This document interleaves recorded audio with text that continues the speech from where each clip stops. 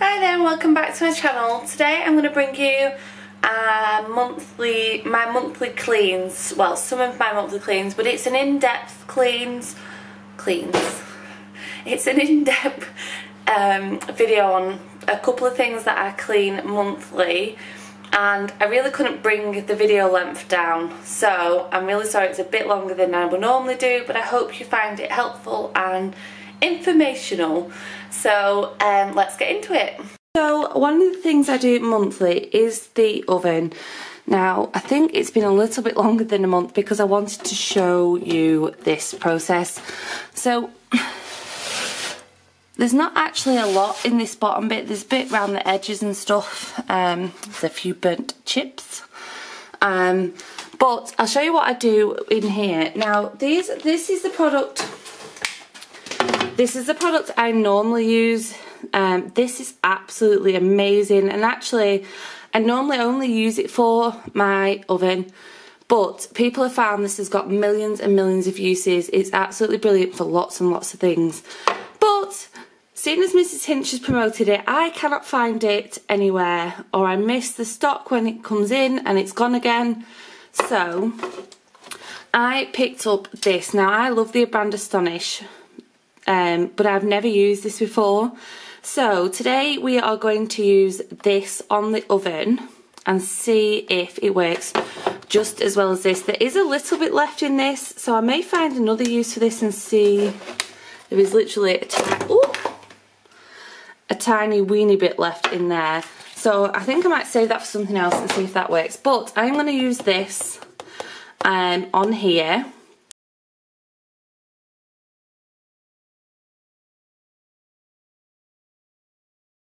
So I have got a little bit on the end of this cloth, and I'm just gonna, this is a bit thicker I think than the other one, but I'm just gonna rub it all over. Ooh, show you what I'm doing.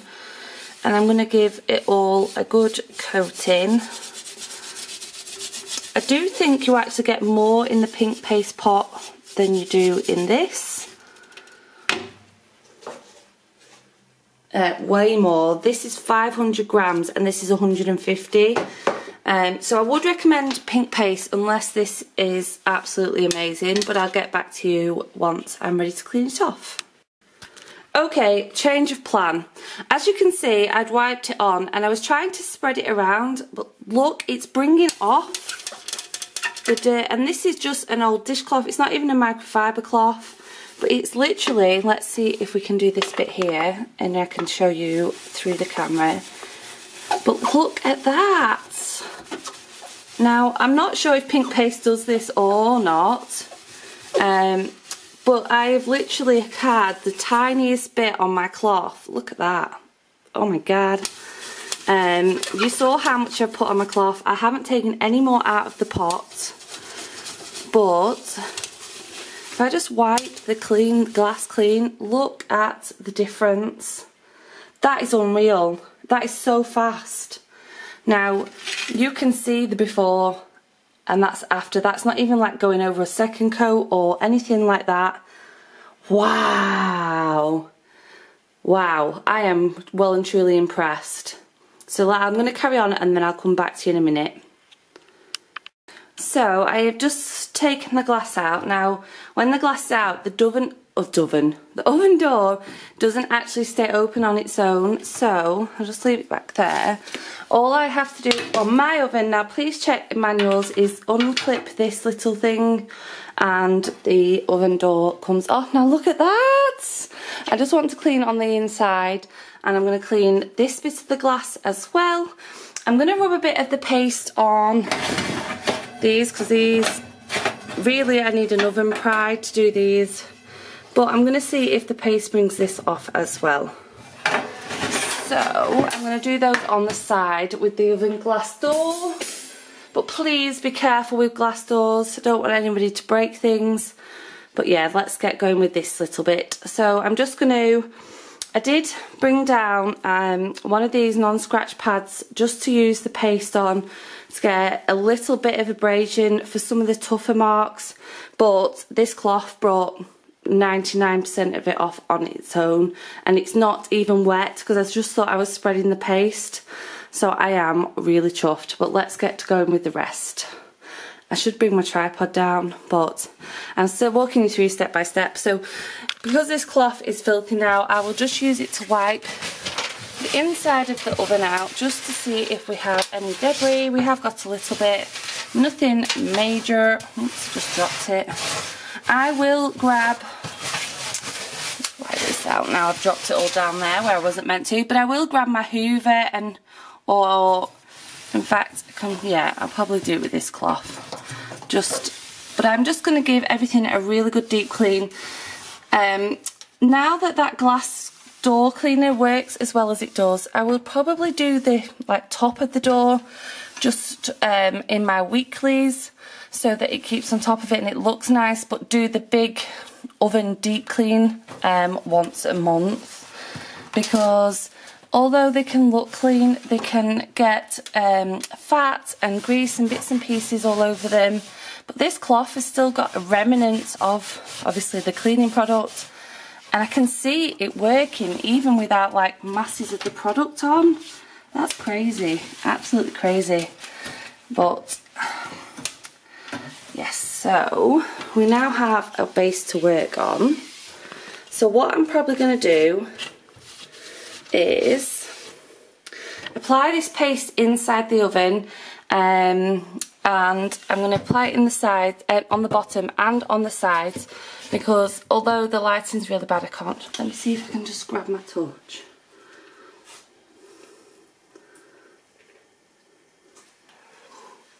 It does get greasy on the sides where you like putting your trays in. It actually looks greasier than it is with the light shining in there. But yes, so let's get going with that. So onto the racks. Now I decided not to do them with with the paste. What I'm going to do is, if I can't get stubborn bits off, I will. Now this is a new, I don't really like these because I don't really like the feel, but this is a different one. This is Spontex range, and it says it traps grease so it's not on the surface, but I found them really good. So what I've done is I've ladened it very heavy with fairy washing up liquid because I find that's the best, and I am just going to go over and see, look, I don't know if you can see that there. Let's see if I can turn it round. You can see how silver it is compared to the rest, how easy it actually comes off. So I'm going to give them a really good clean like this and then see if there's any stubborn bits left. Ta-da! So it isn't perfect, but if you look at it compared to that one, it's a vast improvement. I don't find that I need them perfect, it doesn't bother me, but obviously if you wanted to, these would continue to come off, but my wrist is now hurting. So if I wanted them absolutely sparkling and pristine, I would use Oven Pride, but I don't really like to use it in because of all the chemicals in it. Now if I sat, let's see, in a better light, one second, I can show you over here where the light is perfect. This was the old one, well, not old, dirty one, and this is the clean one. So that to me is amazing compared to that. If you look at them side by side, on top of each other, well, they're not on touch it, well, I'm not finished wiping it down yet anyway, rinsing it. But if you look at them side by side, that is so much better. Now I have finished inside the oven, so I'll just give you a sneak peek. Ta-da! And there was no scrubbing. Look at that shine. And in there it's all nice and clean now.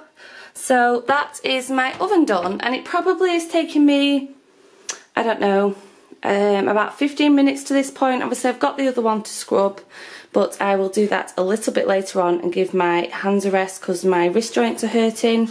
So yes, so that's one of my monthly jobs.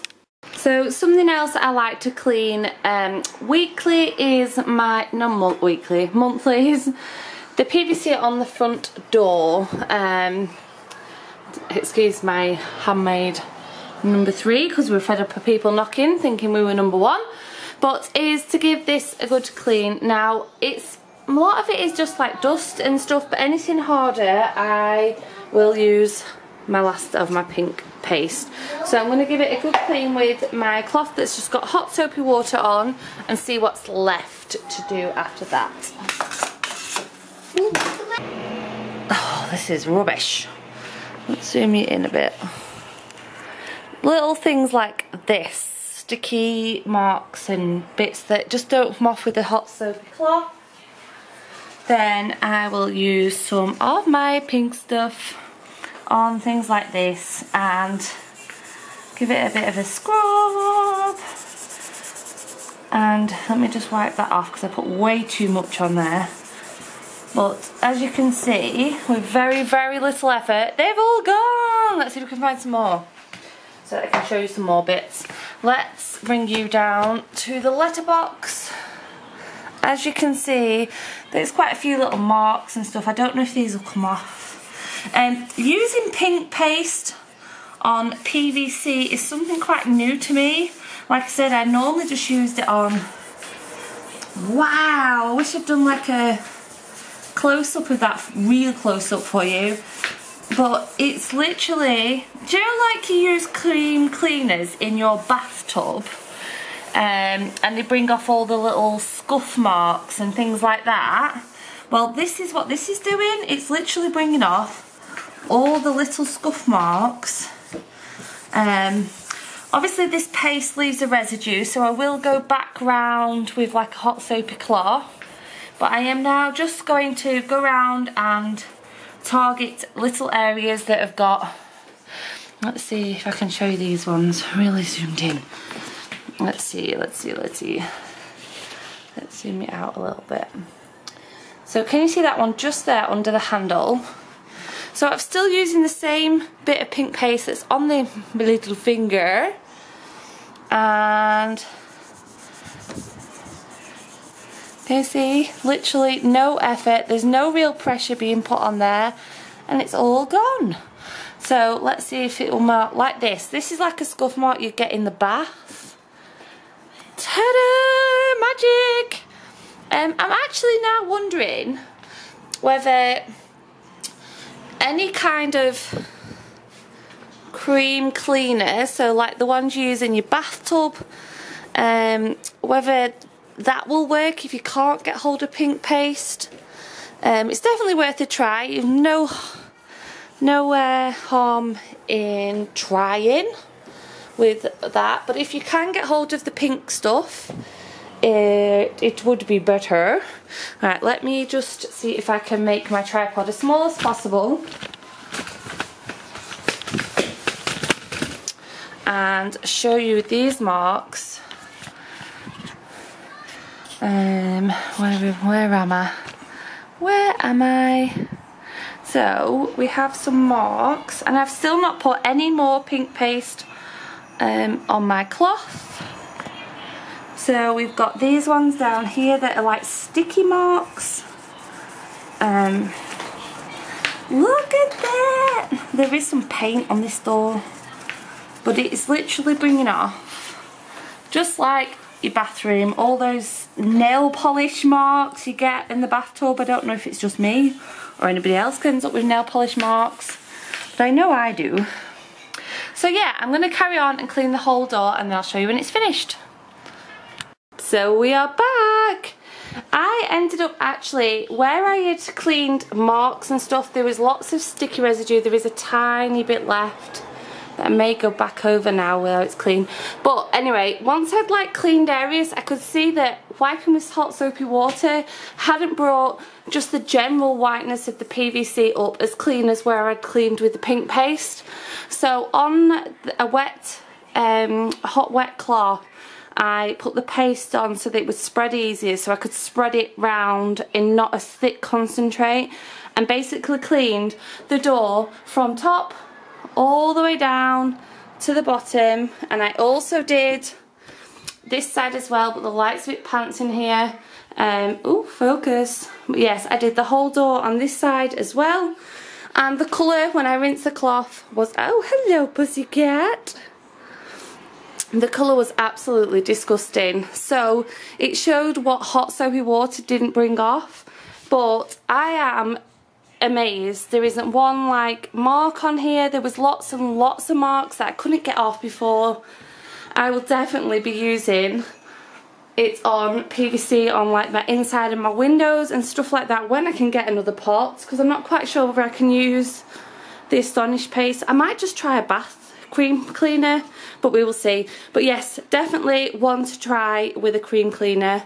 So that's another job done that I've done monthly.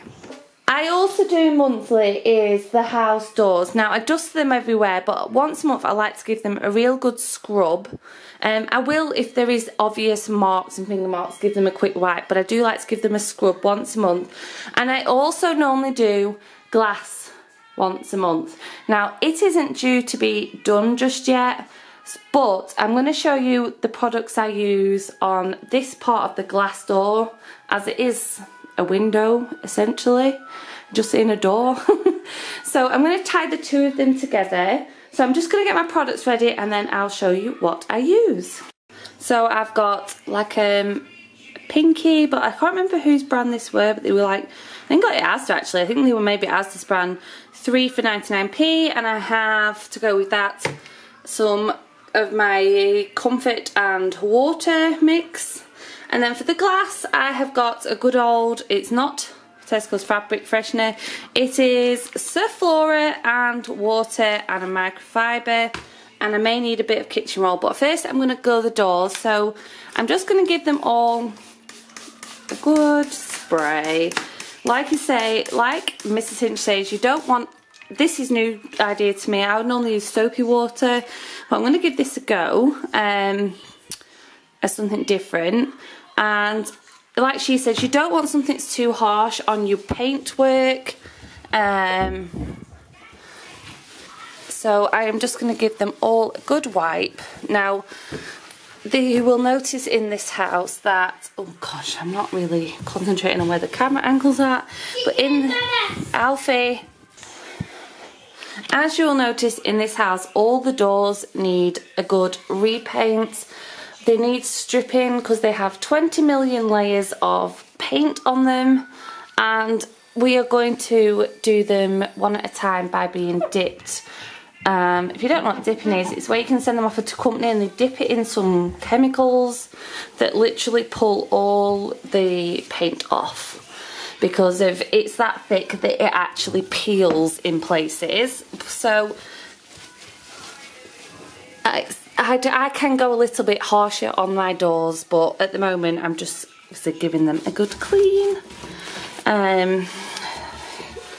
Sometimes these doors you can clean them and they just don't look clean. I can't wait to get new ones. Well, not new ones, but freshly painted doors. So I've just gone over that. See, there's just marks and stuff that just will not come off. But even though I still give them a clean, because then I know they're clean. They may not look the best, but I know they're clean. So on to glass. I have tried so many glass cleaners and I just not found one that I really wanted to stick with. And then I tried in fact I didn't try it. I sprayed Flora on my windowsill and I got it all over the glass. So I went over it and buffed it and it shone, and I was like, wow. So I now just do them with this. So what I'll probably do is I'll go over it with this. So I'll give it a good working, get rid of all the dirt and stuff that's on there. The microfiber will trap all that. So I will start with just one piece because I don't want them all to get wet if I need another one, so that I'm using less and less. I will just try and take as much as the excess off, and at this point you're thinking, in fact, it doesn't show up on the camera, oh, it's not going to work, it's not going to work. But you just have to keep drying, not trying. Get another dry piece and buff. Now, obviously, I'm going to go and do the other side. And when I do the other side, because obviously it doesn't look clean now because of this dirt on the other side. There we go. Now you could, I'm hoping it caught it before, but it was all smearing stuff. Now you can see how well the light's shining through. Excuse laddies, I am cleaning the downstairs shower room. But yes, it cleans glass absolutely amazingly. So it's very quick. Just need, I would say, your 3 cloths, your microfiber to give it a good wipe, one that's pretty, that you use to take the most of the moisture off, and one to buff to dry. But these cloths are done obviously inside and out, and I can still use them for probably another maybe 2 windows inside and out. So yeah. So thank you for watching, and I hope you enjoyed it. There will be a weekly one coming soon, and I'll see you soon. Oh yeah, don't forget to hit that subscribe button. We are so close to 500 now. See you soon.